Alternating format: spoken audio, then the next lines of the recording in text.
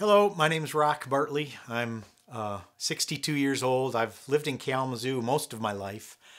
I started playing the banjo when I was 14. My parents, I actually played the guitar and ukulele. There's a picture of me in the Kalamazoo Gazette playing the ukulele in first grade. So I had some musical background. My mom and dad were very supportive of music. We listened to a lot of music in our house. And but after, I'd say maybe 10, 12 years ago, I was encouraged by Craig Spink. He was working at Heritage Guitar, and he said, "Rock, you have some of those banjo parts. Why don't you put those together?" And fortunate for me, I'm a carpenter and cabinet maker, and I had the tools to do a lot of the cutting that is required for the neck. And for the banjo, really the neck is the thing that I was able to build, not so much the metal parts I didn't make.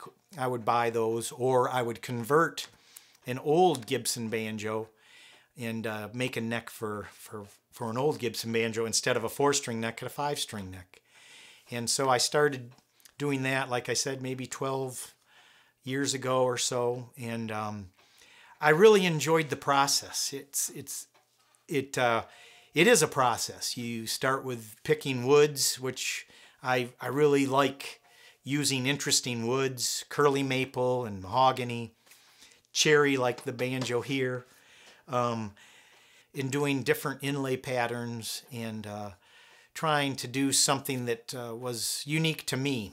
And I'm not interested in making any instrument really that I would make a model of it. Like, I'm not making a banjo that would be, oh, this is a style 1 or something like that. I like, each banjo to me has its own story. The woods that I chose for it, the parts might have come from something interesting.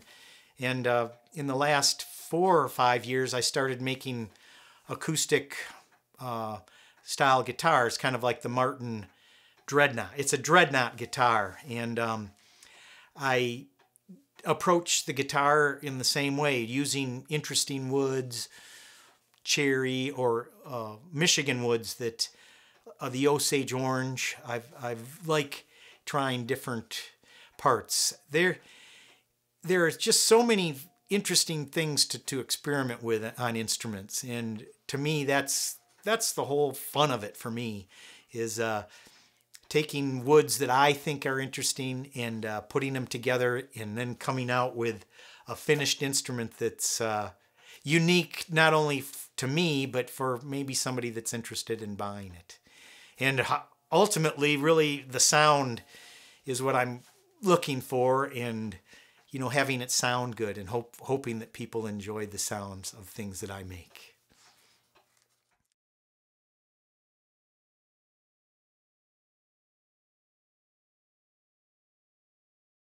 The banjo is a lot different than most other instruments, as you well know, and a lot of it is mechanical. It's kind of like a machine. There's lots of metal parts that have to be machined, and not as many wood parts as you might think. And I'd like to show you, when those parts are all put together, and how they're used to make up the banjo pot. Okay, yeah, this is the wooden rim to the banjo project that I've been working on.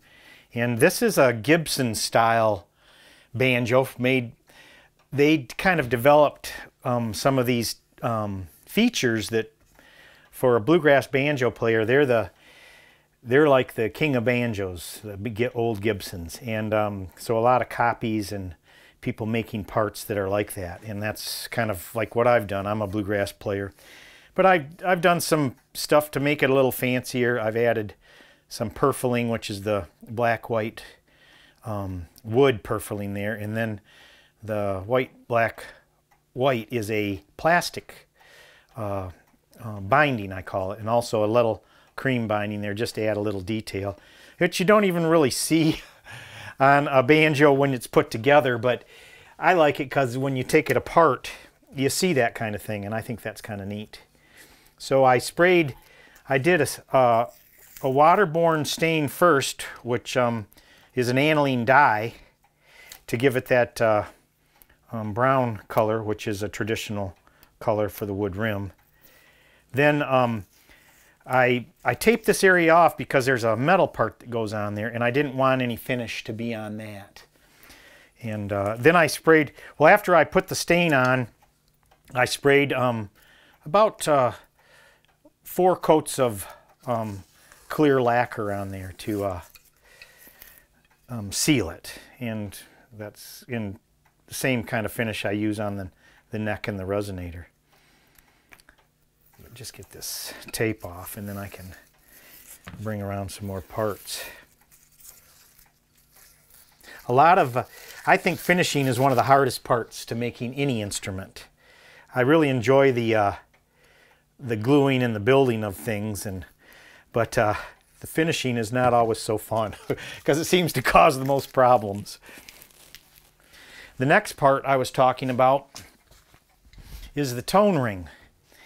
And this is a heavy brass and metal mixture that's can be very specific. And the 1930s Gibson banjos are really highly sought after for their, this is a flathead tone ring. Some have the V going the opposite direction, so it's actually higher on the middle part, which is called an archtop tone ring. So, but this is a flathead tone ring, which is one of the more desirable ones. And the fit onto the wood rim is crucial too. It's got to fit tightly, but not so tight that it doesn't vibrate. Music is all about vibration, and the tone ring really gives it that heavy, bright sound, is what I'd call it. 2 different kinds of rim and flange systems for Gibson banjos, and this one is actually a 2-piece flange. There's a rim right here that this fits against, and there's also, if you can see it, I don't know if you can see it, there's kind of a flat edge on this side, and then this edge is more rounded, and that fits perfectly right up on to the rim like that. And then this flat flange fits on there like that. Now I need to line up, there's a spot for the tailpiece and where the neck goes on both parts. So that's, I'm going to look at this to find out where that is. And this is a banjo head. It's very much like a drum head. It is a drum head actually, made probably by Ludwig or Remo. This fits over the tone ring, and it's held in place by what they call a tension hoop, which is this part here, and it has a notch for where the neck will go on that. And then that fits. I need to line that up again. A lot of guys like to have this the decal from the head, I call this the head, put on so that it's sort of hidden when you put your tailpiece on, so you don't see it. So I'm going to line this up again, try to get that. Next part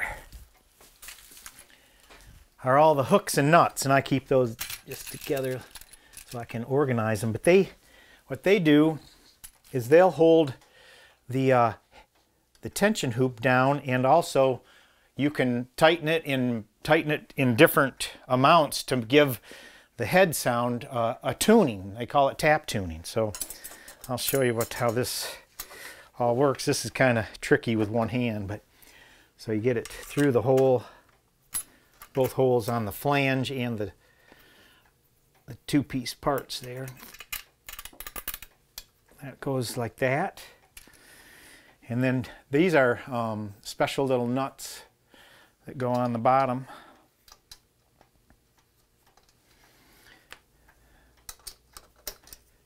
And tighten them up.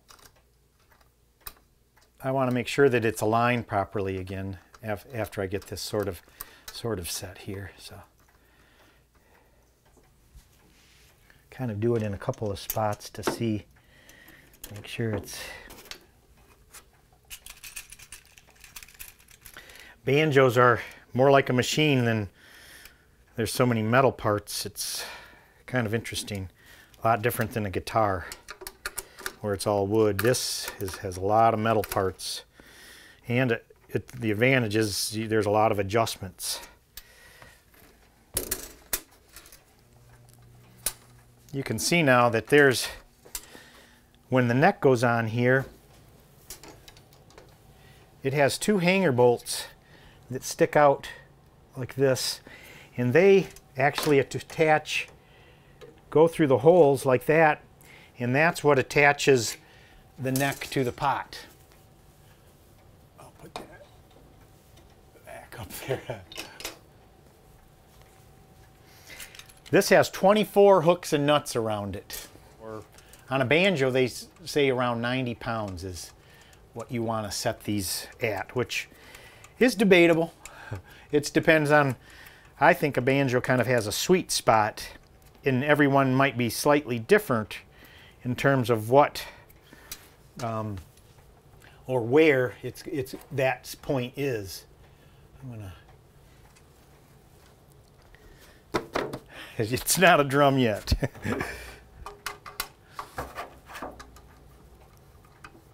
I'll tighten these up a little bit, and you can hear the. So you can probably already start to hear the difference. But boy, when you put all these hooks, it's a lot of pressure on the top there, and that's kind of what you're looking for. But that's how you see the details. The next thing for that, these are called coordinator rods. So that fits in the pot like that. I don't know if you can see the, I'll show it like this. So it fits in the larger holes in the back, and then when you put your neck on, the hanger bolts come through, and then you attach the coordinator rod to the neck like that, and that pulls the neck tight against this whole system, so that then fits against the roundness of the rim and the tone ring. So on this Gibson style, the real old banjos, I'll show you. Here's a ukulele banjo that I refurbished for a friend. But the old banjos, older, they used a wooden dowel, and that's actually glued into the heel of the neck here, and then there's an attachment here, and then this part here also keeps that attached to the so that your neck is attached in that way. But this was, I think, an easier adjustment system, and Gibson developed that for doing that. I'm pretty sure Gibson developed that two rod system, but I'm not totally sure. There were quite a few banjo makers in the early 20s and in teens. But yeah, this is more an old style, and this was more the newer style. So really, to complete the pot, I would put all of my hooks and nuts in there, and then I would have to add what they call the resonator brackets to the sides, which they get mounted here. They're just a simple L. A lot of parts. I love the parts. So this L bracket mounts to the side of the banjo, and sometimes they did them in 3 spots, or 4 is more desirable because it's more even. But that sits there, and then fits into the side of the resonator. And then this, when you see a banjo, that's what you see are the resonator screws that fit like that in there, and that goes into this piece, which is in the resonator wall. So that's what holds the wooden resonator to the pot. So I played the banjo for probably 20 years without really even understanding how they were assembled that well. You know, I replaced my heads, so I knew about taking the nuts and hooks off, but not so much how it was built and what things were so desirable. This is a I was telling you early, this has the two-piece flange, which you can see it's got the flange that's flat here, and then the, I would call like that the flange rim. I'm not exactly sure what that's called, but I have a different style right here, which this is the same kind of rim. It's a 3-ply rim, and then this is a one-piece flange, and that, instead of having the two pieces, it's just a one-piece system. I think it was quicker to assemble for the Gibson employees, and then it fits on there pretty much just like that one fits there. And these, for a lot of bluegrass players, they want, because Earl Scruggs played a one-piece flange Gibson, that's kind of what a lot of guys want. But that's just an example of a one-piece flange. So they're kind of all tightened. Hear that tone? Yeah. So the next step for me would be to make sure my neck connection is right, and you know, fitting that to the pot is my next step on this. Then once that's done, well, we talked about the resonator.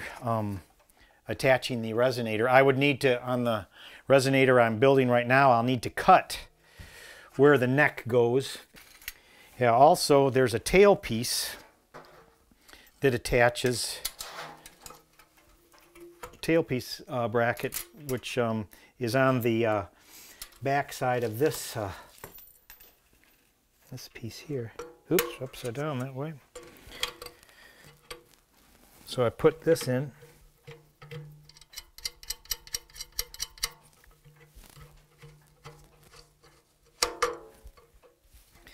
And then that fits there, which the tailpiece attaches through that. Oh, there. So that puts that piece on the tailpiece bracket, and then the tailpiece fits on through there. And this is what your string's attached to.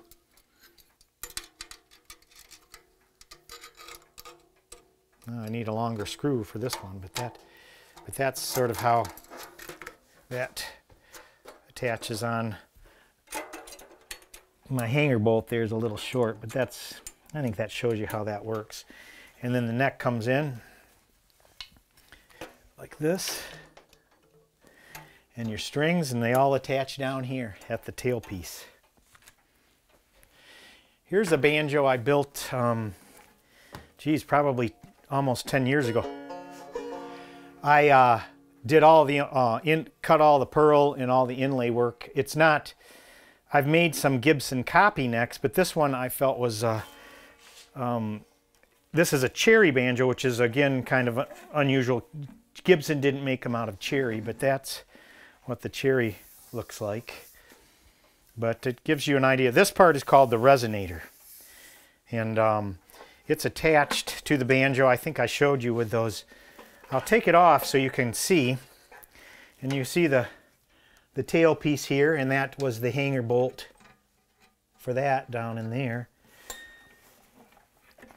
This is a slightly different banjo pot than this one. As you can see, the actual attaching and pulling the head down is got it's called a top tension banjo, and you actually have instead of a hook and nut system, the bolt through the top tension actually attaches to the flange.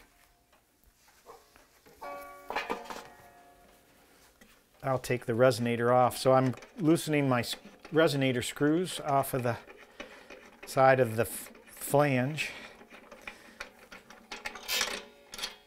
Again, they look like that. All right, so I took those resonator screws off, and the inside of the resonator looks like this. These are the parts I showed you that the resonator screws go into. Then you can kind of see here that whole system that I was describing earlier. These are the resonator L brackets, and then the 2 coordinator rods that go into the lag bolts that stick out of the neck, and that's the fastening system for the neck to the banjo pot. This, you can adjust the neck back and forth this way, like if your action is really low here and you need a little bit, you can adjust these nuts so that it pushes the heel, and then that would bring the neck forward, or, oops, or push the neck this way to bring the action down. Also, you know, as with most necks nowadays, they have, you know, a truss rod so that that also adjusts.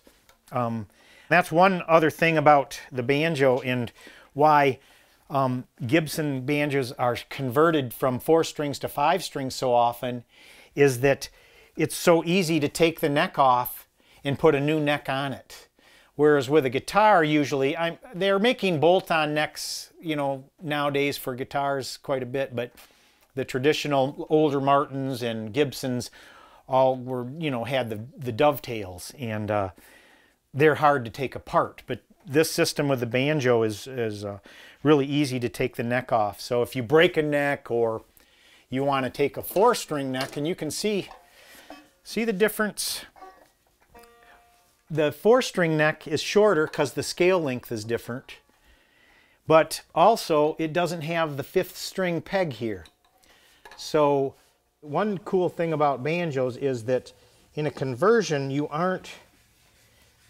the neck is attached with 2 bolts generally. And so, like, if you wanted to go back to the tenor banjo, you still could. So you haven't wrecked the instrument by taking the neck off.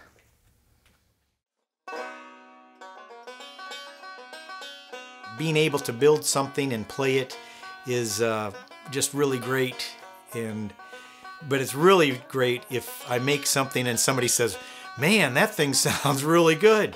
Is that for sale?" And that would keep my hobby going, I think, as I get older, you know, making more instruments, that I could keep making instruments as long as I sell them. So that's ultimately, I think, my goal, is to make instruments that I find appealing, but yet I'm able to share them with other people. I think that's my Rock Bartley story. So,